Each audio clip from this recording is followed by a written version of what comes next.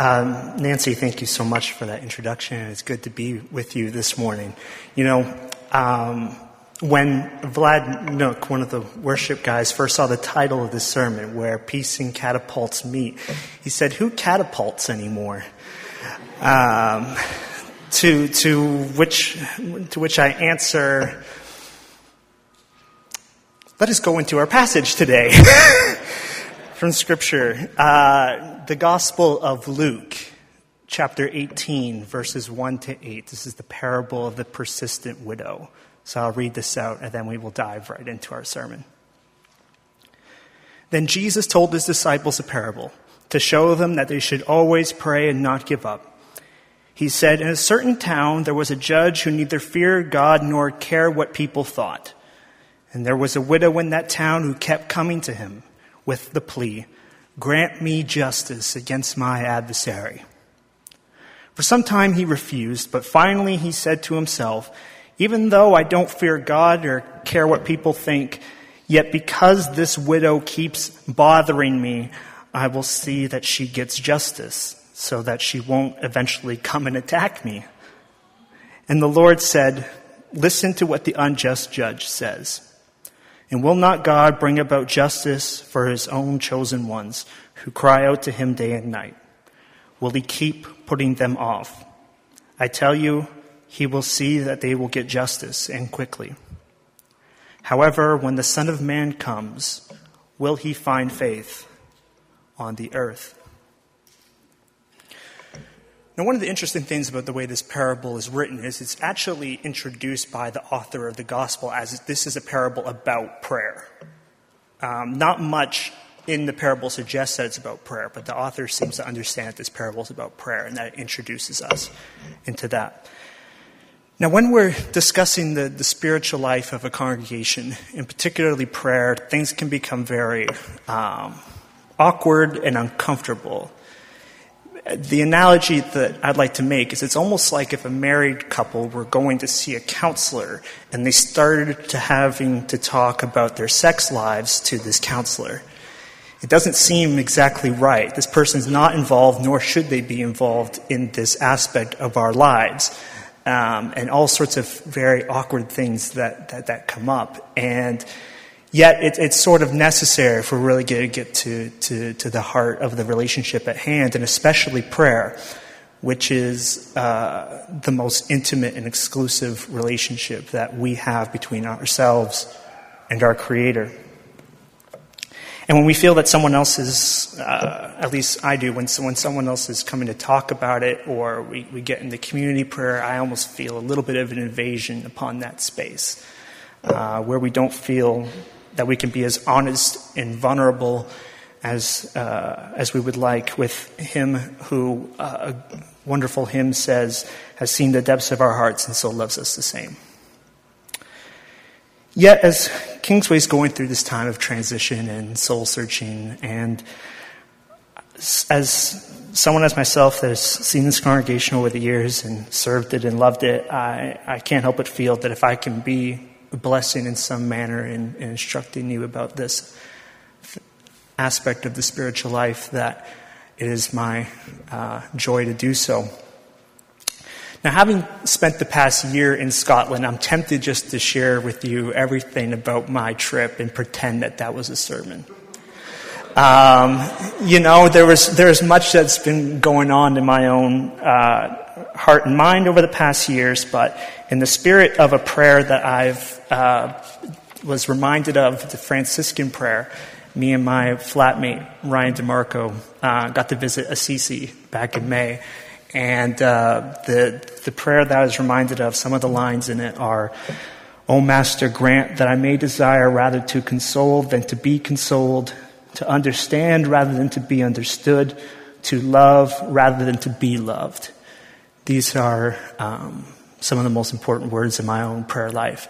And that, yes, if you are wondering, is a picture of Assisi. And if you're like my mother, you're wondering why I ever came back. But it is in the spirit of this prayer that I hope to console you, to understand you, and to love you into being galvanized, into being catapulted, into being the kind of congregation and continuing to be the congregation that God wishes to see in the world. Now, before I dive right into the passage, I've noticed that some aspects of church services, there's always an exchange of two people. So worship, the worship band sings, the people sing, offering, they hand out the plates, you put in the money. Prayer, people pray with the person that's praying. But the sermon's the one aspect where it's just one person and you are wonderfully attentive to every word that comes about. And I would actually encourage you to participate in this sermon through a refrain. There's going to be a refrain that I'm going to use throughout this sermon in imitation of the widow. And the refrain is simply, knock, knock, knock. So now one time I'm going to say it and you repeat with me. And if you'd like, throughout the sermon, when that comes up, I want you to feel free to recite that refrain with me so that you feel that you are a part of the sermon and this content. So just one time before I go right into it. Knock, knock, knock. Beautiful. And that is an important question that we will see. Now, the Gospel of Luke, where our parable is found, it appears to have been written for non-Jewish Christians sometime after the destruction of the Second Temple in 70 CE by the Roman Emperor's son Titus, who sacked Jerusalem and destroyed the Second Temple. This is the Arch of Titus that is in Rome, and you can see depicted them carrying the menorah and other temple implements out as they destroyed the temple. And so our gospel is composed shortly after, or maybe about a decade after, this very important event. And so what begins to happen is that the center stage of the scriptures are no longer Jewish Christians with other Jewish people, but it's actually gone to a wider Greco-Roman audience. Paul has done his journey as far as he can, and the audience is no longer primarily centered around the temple.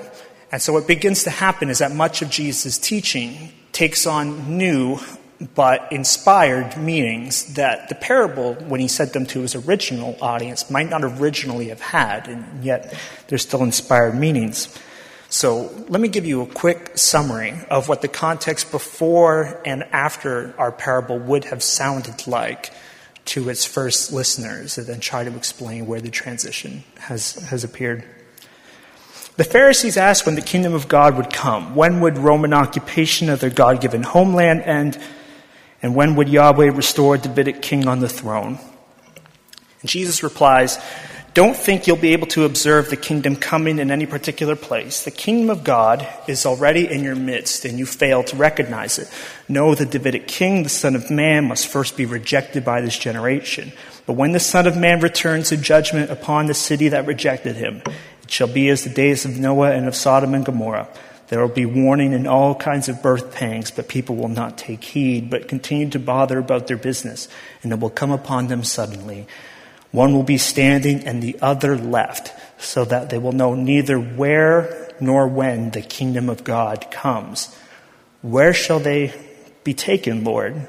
The disciples asked. And he said to them, where the corpse is, there the vultures will gather. This is Roman Aquila.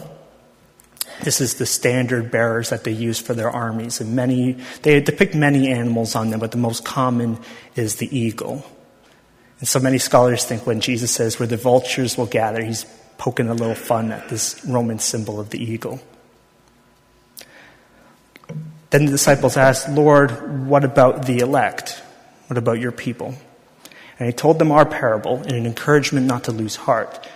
The elect at that time were like the widow, resourceless.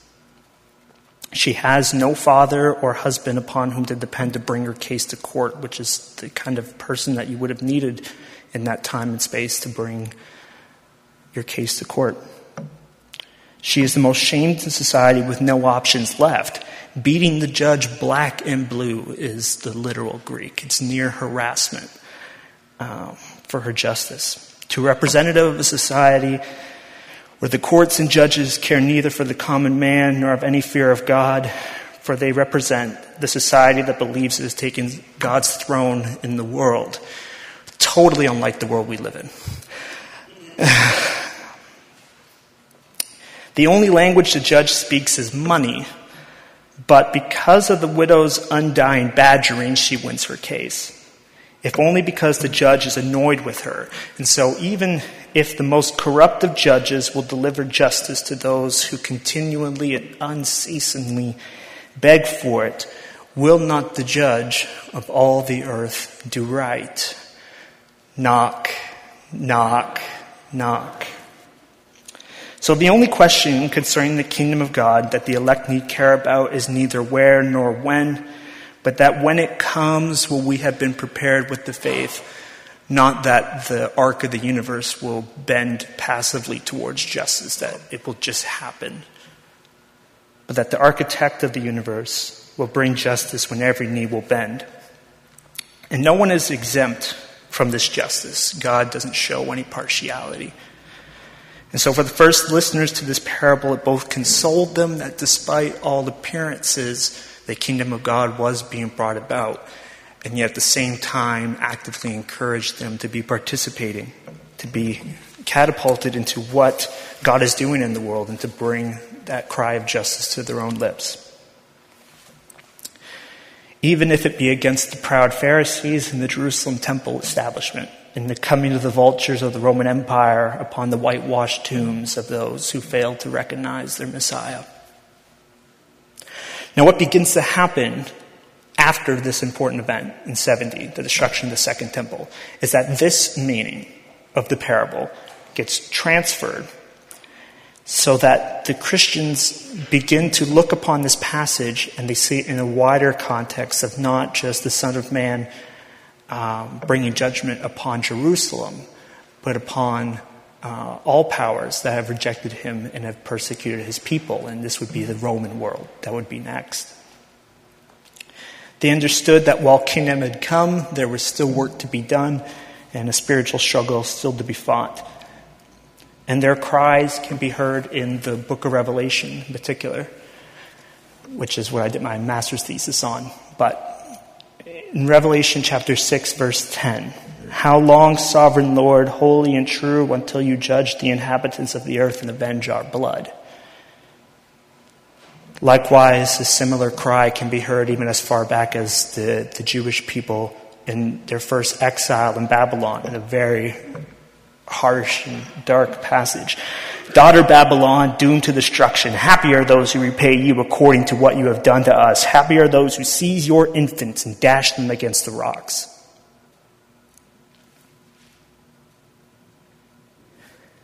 There's a passage you don't hear in church very often. And why have I brought such passages before you, such terrifying things? Should I not be telling you how to make requests in prayer about how you feel solace and peace and contemplativeness and different methods of prayer and positions and all that sort? And there's a time and place for all of that, and I'm sure that you will be taught by those much more qualified than I to speak to those matters of bringing peace of mind to prayer.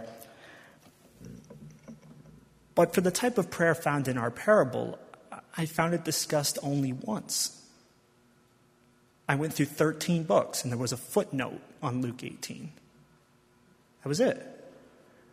And so I felt it necessary to try to explain to a congregation whose demographic may not be used to, or maybe you are, but I suspect that, like myself, you're not used to hearing such things in prayer. And to help you understand, maybe a little bit more controversially, since this stuff focuses on justice, why there are segments of our society that are not happy with the way the world is arranged, and in particular our position within it, and why that itself is Christian. Now, one of the future difficulties and why I drew upon this passage is I would argue that for any congregation in North America, one of the big struggles that's going to continue to happen is there's going to be this push and pull between those who go to church for solace and consolation during times of grief and to help them cope with life. And goodness knows we've all been there, and I don't mock that in the least, and we all need that. And then those that don't want to cope with life, they want their faith to be able to transform the life that they see around them. Not something to merely get them through and be at peace, but something that would actually agitate them and awaken them to try and bring God's kingdom on earth. And it's going to be the difficulty of trying to keep these two sort of mindsets together. And this kind of prayer that we find in Luke 18 is what I'm going to call petitionary prayer. And petitionary prayer, I read this two things. One, it not only catapults us or galvanizes us into participating in what God is doing in the world and wanting to transform the world, but it brings some measure of solace and clarity by defining what our role is in the world and what it isn't in the world. And so I'm hoping to illuminate how this type of prayer can actually help sort of both those mindsets that we all find ourselves going in and out of. Now, the prayer in Luke 18 is not contemplative. It's not breath prayer. It's not asking for forgiveness. It's petitionary prayer. And I would actually argue that most of the world knows what petitionary prayer is. Just most of the time it goes by other names. And often if you get into, rationally minded people's discussions about prayer, they will ask this question about prayer, how can saying words in an abyss to someone you hope is there affect the world in any way? Would it not be better to send money to help rather than pray for some area of the world? What is it that it effectively does? Is it something that just affects your own psychology? Are you talking just to yourself during prayer? And to which you, interestingly enough, you should reply this answer. Twitter. Thousands of people send messages from the profane to the mundane to the profound into the abyss of the internet. Little grains of sand onto a beach, asking people for help, bringing people together, asking about certain causes, organizing people, as it has in many of the revolutions that we see in the Middle East over the past number of years. All sending out these tiny messages, hoping that someone will hear them. And so our world knows what prayer is very well. But the problem is who they are asking. Now, the point of Luke's parable is not to show us that even if God doesn't care about us, at least he'll answer our prayers to get us off his back. It's that even if the unjust judge responds in this manner, then how much more will the just judge do so? And Jesus is teaching us not only to be constant in prayer and petition, but who to be constant to. Who are you addressing and who are you asking for these things? And unto whose door will we knock, knock, knock? Now, I'd argue both individually in our personal lives and then some more in our collective lives, in our communities, in our nations. One of the bigger problems that we face is often we ask for the right things from the wrong people. Picture, if you will, that the widow, finally got her justice. She got her case and the nobility of her pursuit after all her badgering. And then she had wondered why she had not been reconciled to that judge. Because his heart at the end of the day isn't changed. He still doesn't care about God, doesn't care about people, anything of the kind. She would have been expecting it from the wrong person. And often in our personal lives, we search for validation of our gifts, the feeling that we're valuable, and we seek these things from all the wrong sources. I've taken a retail job at Indigo downtown, and it's amazing to me how many people you could see who go there not to buy anything. They're there for the feel, for the atmosphere, for the community. They're hoping to get things from this store that they are severely lacking in their own lives. And in fact, these stores and brands and whatnot have taken the place of communities and churches in people's lives. Retail stores, they want to sell you a product, but you go there for the music that's playing, the display. You know, I think Indigo's motto, which I should know, but I don't, is discover, inspire, and explore, or something like that. And stores, they will desperately try to make you believe that they really can provide those things because they know at the end of the day that that's where it can lure people into buying particular products. You know, you become wasteful in your money, and you become vain in the products that are sold, and emotions become aftertastes of purchases. All because you're looking for this community, this solace from all the wrong people. Now, thinking more politically and widely, often at the dinner table, my mother, who keeps up with Middle East stuff a lot, will often bring this up, and this kind of weighs on her heart. And particularly with a parable like this, I think it would be remiss if I didn't talk about such situations. There are many countries in the world that desire what we have. They want our economy, they want our society, they want our values, and they want our education because they want better for their children. And so they will desperately cry out to these other nations for help. They will cry out to the United States, they will cry out to Canada, they will cry out to Western Europe to receive these things to make their lives better. And as much as we can help, one of the things that we think we can provide, and I think we're tricked into believe that we can provide, is that we can save these people from themselves.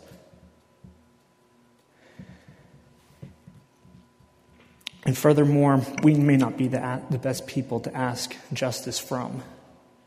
In many cases, we're the ones that flooded their land with weapons that have killed their children. And because a nation's first priority is always going to be itself, it won't help any other nation unless it can see where its own benefit will lie. And so one of the temptations that we're constantly drawn to is to believe ourselves to be saviors of the world. And this isn't so. Markets are not families, and nations are not saviors. That's why we need to go to God and knock, knock, knock. Now, the widow's constant knocking, and her as a positive example for us to follow, is a reminder that as Christians, it is perfectly right to look upon the world and say, someone else is running this show. The God of this world is running this show. And to reject that reign and to rebel against that order, the groaning that we hear in all of creation for justice, that is perfectly right and true thing for us as saints to do. Over the summer, me and my flatmate Ryan, who I talked about a bit earlier, we read together a Russian novel called The Brothers Karamazov by Fyodor Dostoevsky. And if you have the time to read a 950-page Russian novel, I encourage you to pick this one. It is absolutely incredible. And if you ever hear me complain about fiction, remind me that I referred this novel in my sermon, just to humble me a little bit. But one of the characters in that novel, a guy named Ivan,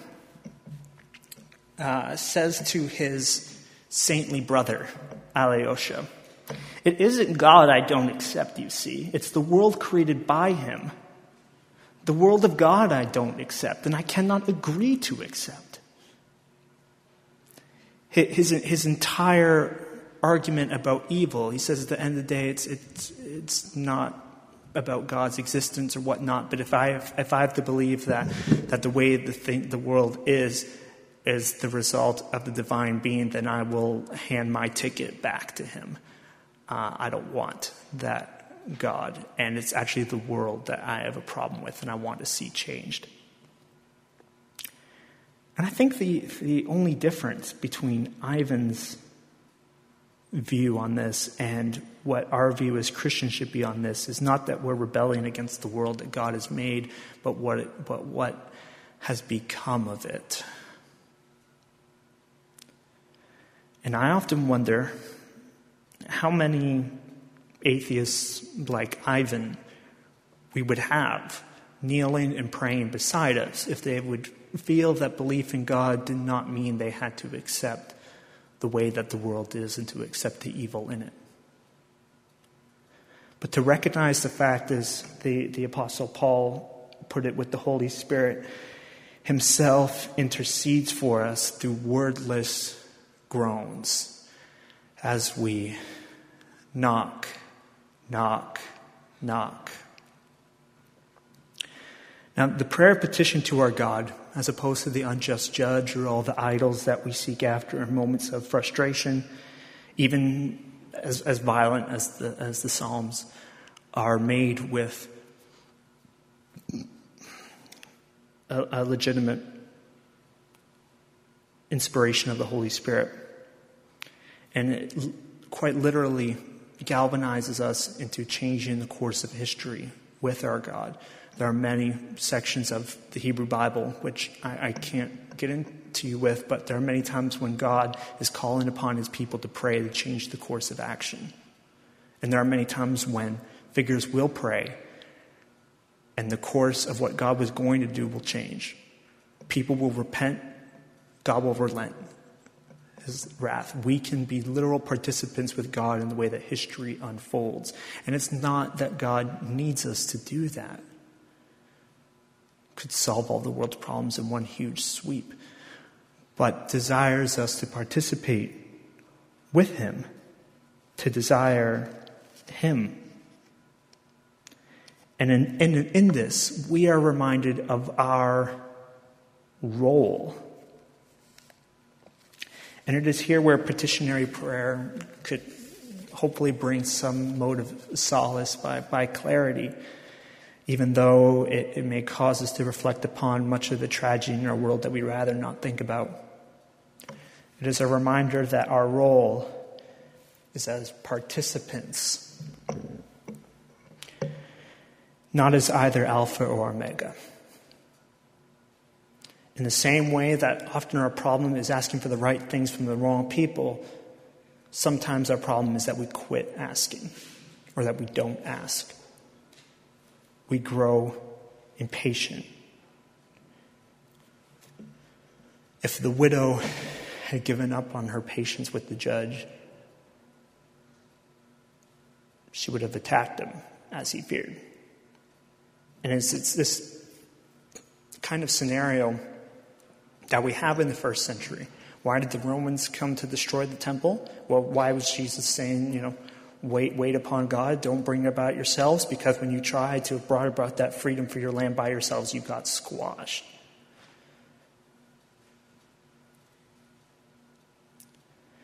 Now, in our own personal lives, we often want validation or respect from certain people. And we will try desperately hard to make them fall in love with us. To get them to see what we see and to respect us the way that we wish to be. And if we don't receive it from them, what we end up doing is we humiliate the person from whom we were asking these things through laughter or insult, or we'll try to get someone else to mess with them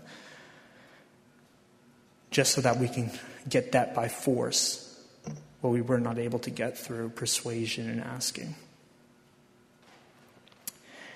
And I can tell you in particular, in the world of young adults in our city, one of the growing things that we'll have to confront more and more, I'm speaking to a particular issue now, is there are quite a deal of young men in our society that believe that they are entitled to the affections and the attention of women. And when they don't receive that, they will harass, they will manipulate, and they will rape. And it'll be taken as normative, as no big deal. These men are cowardice and they're violent, and they have forgotten their God. And they have sought things out of feeling that they were entitled to what they were not. In the Epistle of James, we read this. What causes fights and quarrels among you? Don't they come from your desires that battle within you? You desire, but you do not have, so you kill. You covet, but you cannot get what you want, so you quarrel and fight. You do not have because you do not ask God. When you ask, you do not receive because you ask with wrong motives, that you may spend what you get on your pleasures. Unfortunately, that last little bit is another aspect, which hopefully you will discuss among yourselves after, which is about asking with the right motives for certain things, which unfortunately I can't get much into. But the reason that I have highlighted the Greek word here for wars, polemoi, it's where we get our English word polemics, is because it doesn't refer just to bitter backbiting, which the word for quarrels does, but it refers quite literally to wars.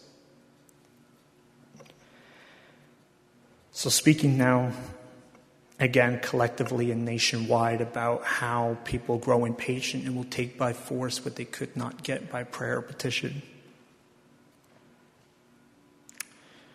We have Vladimir Putin in Russia that wants to restore the glory of the Soviet Union, and he won't get it. So he will take Crimea, and he will probably take the Ukraine and whatever else he can get his hands on. We have ISIS that similarly wants to restore their glory of the Islamic Ottoman Empire, and they won't be received it because of foreign intervention and their own wars between the Sunnis and Shias and elsewhere. So they will take whatever they can get their hands on to retrieve it, and they won't stop spreading. The United States, including its allies, which is us, Canada, we're desperately trying to retain our glory as beacons of democracy in the world. And as people sort of don't believe that anymore, the less and less that they believe in that, the more built up military, intelligence, police will be brought about to enforce that order by force because they couldn't get it through persuasion or prayer. All of this because they and we have not had the solace and the peace to remember that we are not Alpha and Omega, and have given up or refused to knock.